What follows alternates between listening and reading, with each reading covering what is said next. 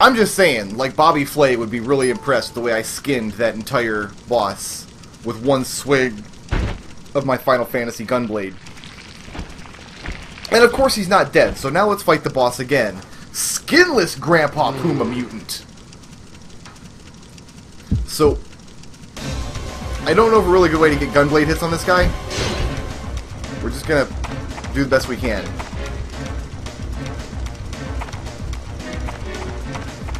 We have to wait for him to kind of fall on us. He'll make a sound before he jumps at us. Oh, he came out of nowhere.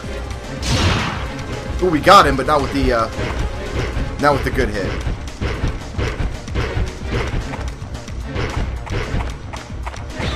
Oh, he got me. I'm convinced this monster actually teleports around the room, too. Oh, I was so busy with the barrel I didn't hear his sound effect for him to drop down on top of me. But yeah, I'm convinced that chasing him doesn't do any good. I'm convinced he actually does teleport around this room.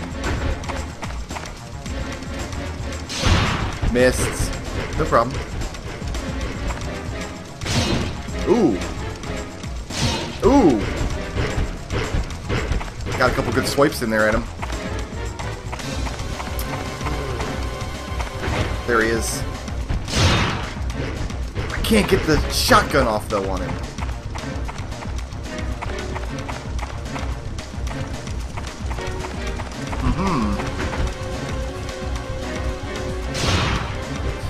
So the idea here is a player that uses up all the barrels on the first form of the boss is going to have a lot of difficulty on the second form. Because he has way more hit points this time. And he poisons you. And he attacks out of nowhere. And it's like impossible to keep track of him. I probably should have shotgunned there. I might have got him.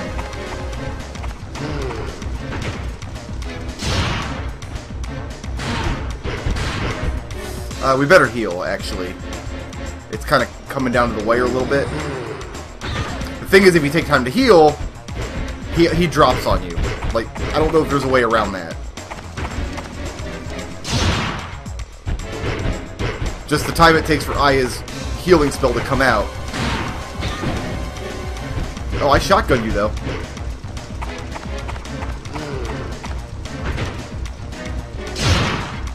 Yeah, we traded hits there, but I shotgunned him, then I slashed at him. Might just do this boss the old-fashioned way. Might just nickel and dime him.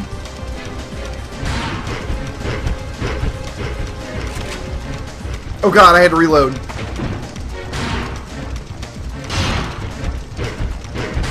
It's fine, though. It's fine. I am poisoned a little bit. Just a little bit poisoned.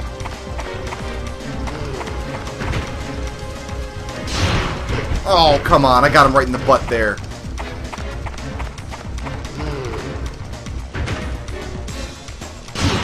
Beautiful.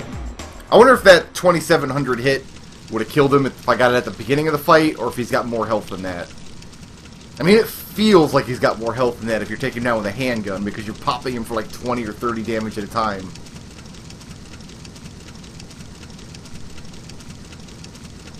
I can't really remember a time in the game where Kyle was a jerk at all to Aya. Like, there's not a single scene in the game up to this point where I feel like Kyle was a jerk. Anyway, let's eat that.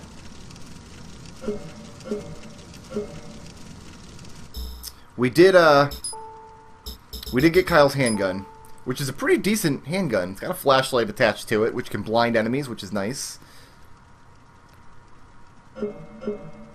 But we're not using no handguns in this game. Also, there's a motorcycle. A motorcycle? Here? Big old motorcycle. Uh-oh.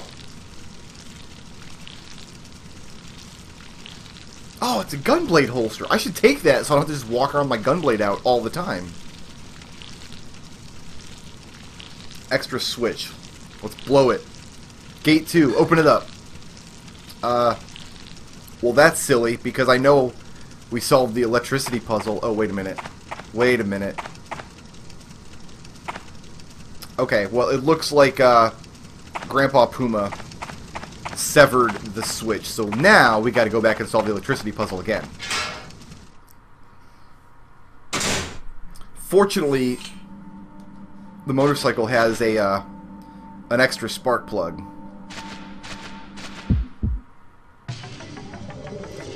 It's just plasma.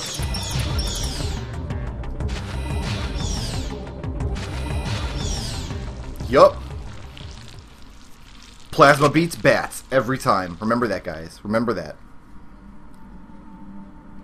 I think that was the trigger to respawn all the monsters. So yeah, now, technically, if you were playing the real game, you'd go all the way back out and clear all the monsters out to get those bips and those experience points. Those beautiful, beautiful experience points. I'm not super worried about that, though, because I am all-powerful. Uh-oh. The gate lamp is out. The short is triggered automatic safety shutdown. And the wiring map is different, magically, because adventure game logic. Okay, well, let's take the,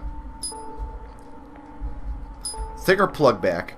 So, the automatic line that was powering Gate 2 has been severed. So, we need to put pins in such a way that we can open both gates without using the automatic switcher. So, we'll trace Gate 2 first. It's going to come over to the left. It's going to jump here. It's going to jump here. It's going to come back to the right. It's going to hop down. It's going to hop down again. It's going to hop up. It's going to go up here, make a little U-turn. Up top here. And then down. And then down. So we should put a pin right here. But in order to get to Gate 2, we got to go through Gate 1. So Gate 1 is going to go to the left. It's going to hop. It's going to come down here. Up and around. It's going to make this little Z bend right there, up to the top, down to the middle, back up to the top. So if we put one in the top, don't examine it. Yes, a plug would fit in the hole. Put a plug in the hole. And that should be switch on. Yes? Glorious. So now the gate's open. Let's get out of here.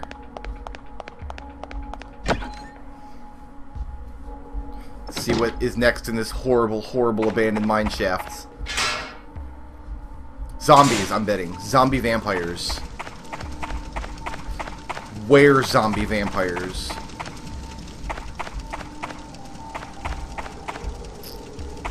So, motorcycle.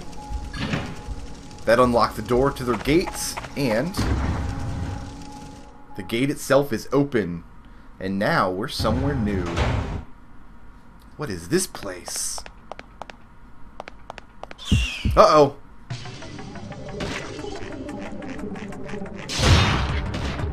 Get down on the ground and stay there, please.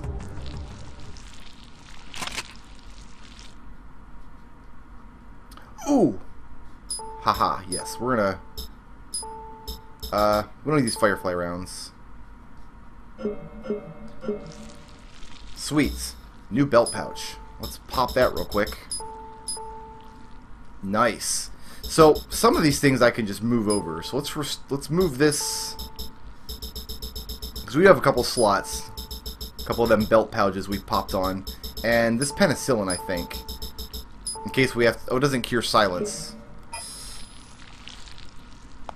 Silence is the only thing I'm worried about, because silence means I can't use my healing power. If I have to get into a situation in the battle where I need to heal, I won't be able to. Oh, we're definitely not in the mines anymore. Down the lifts. That's what they're called in the US. Lifts. Not elevators. We don't call them elevators here.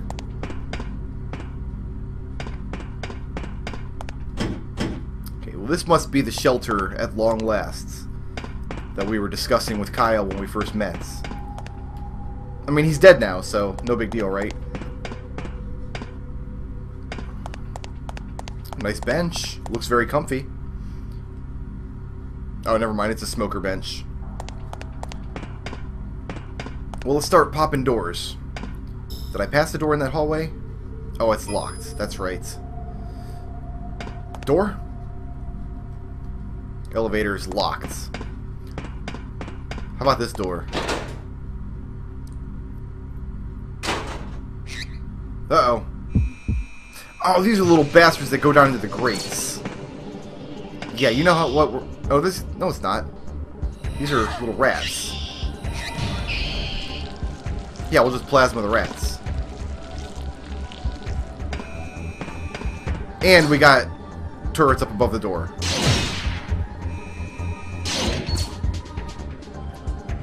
That's how we take care of turrets. Technically, we should actually be taking care of them with a shotgun from across the hallway. Would be much safer, because then we wouldn't have gotten lasered. Storeroom. That sounds promising. More rats.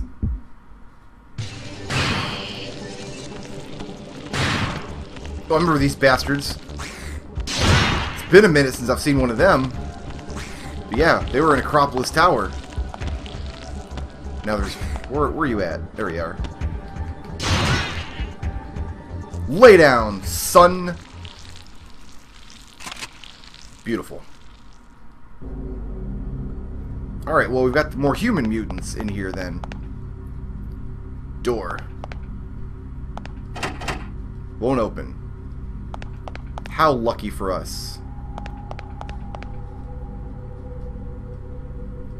No power to the freezer. Lots of empty Petri dishes inside. Petri dishes are hilarious. Not hilarious. I was going to say delicious. I guess it would be hilarious to eat the contents of a Petri dish from a broken freezer. These are the little bastards that go down into the grates. Yeah, we're not even going to play with these fools. We're going to just combust. Because they electrocute you, then they go back down into, and they silence me. Damn it. That's what I was worried about. And when they go down beneath the floorboards down there, we can't hit them anymore.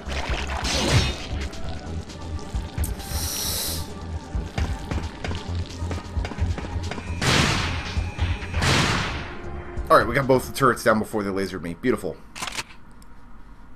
I'll know to combust the next group of floor slimes, though.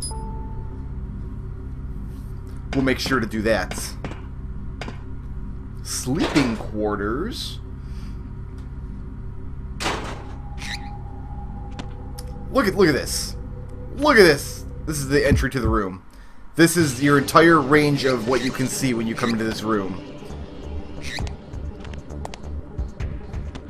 Alright, well, there's lots of rats in here. Let's go in here first. No rats in the shower. The shower is rat-free.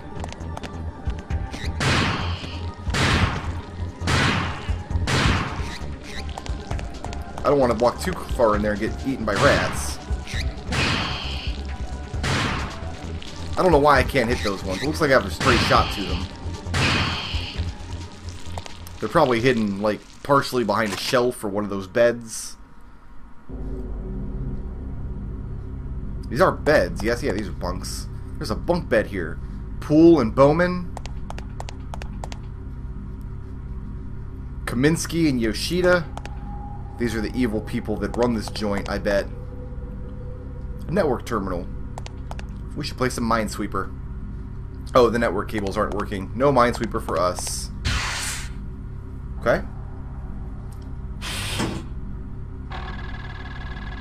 Oh, this big fat dude was in Acropolis Tower, too. Not for long. Oh, machine gun on the wall. Nope, that machine gun gotta go. Well, I want the machine gun to go, but... And machine gun. Okay, good. Whew. She wouldn't target that machine gun. She wanted to target the big fat dude, which I guess I don't blame her. When you see a gargantuan scab walking around the map, that's pretty unsettling. Well, here's the exit. So exit it sounds like a good idea right now. I feel like we've pressed our luck enough. Oh, did we just walk full circle? We did. We just opened up a shortcut. That'll take us back to the mine. Well, we don't need to go back to the mine, do we? Nah. Let's worry about all these doors next time, because we got a lot of places to explore here in the shelter. sterilization room. That seems like a nice, safe place to go. Entering level 3 toxic microorganism hot zone. But I've got those magic mitochondria, right? I got the nanomachine craziness going on. So I should be perfectly fine going in there. Control panel. System stop, lock released. Lab safety level acceptable. Perfect. So even without magic mitochondria, we should be safe to go in here.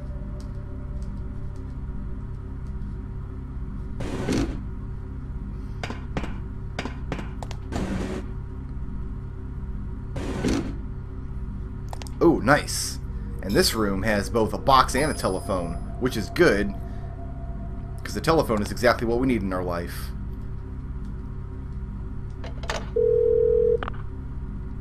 That's right, Baldwin. I finally found a phone that was not made by Asteroid Bell. If you believe that. Of course he believes it. Why would I lie to Baldwin? I'll be honest, I kind of don't even remember who Baldwin is. I'll see you guys next time. Shoutouts to Curtis Montgomery, who sponsored this video, and to everyone who makes this channel possible by supporting me on Patreon.